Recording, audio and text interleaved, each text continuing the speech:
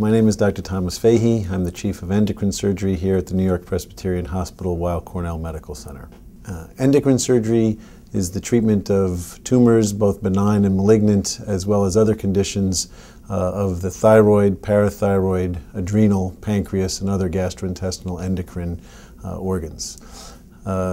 Here at the New York-Presbyterian Weill Cornell Medical Center, we treat these conditions minimally invasively whenever possible. Thyroid surgery can be done under local anesthesia.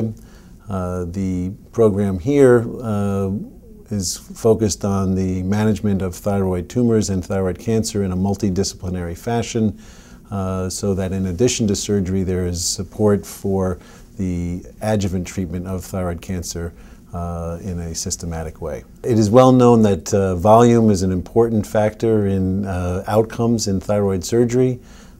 Here we have a very high volume of thyroid surgery, over 200 cases per year, which allows us to treat patients in the most efficient and effective manner possible. Adrenal tumors are approached via minimally invasive techniques almost exclusively.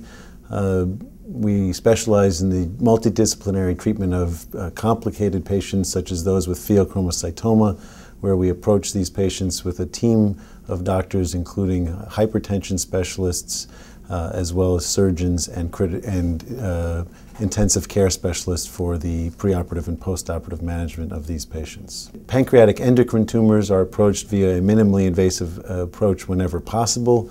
Especially patients with tumors such as an insulinoma can be approached via a minimally invasive approach, but more malignant tumors can be approached using standard open techniques as well. Minimally invasive techniques are a great advance in surgery over the past decade and have allowed patients to benefit in a variety of ways, including a more rapid return to work and to routine daily life, as well as cosmetic benefits through the use of smaller incisions and therefore smaller scars.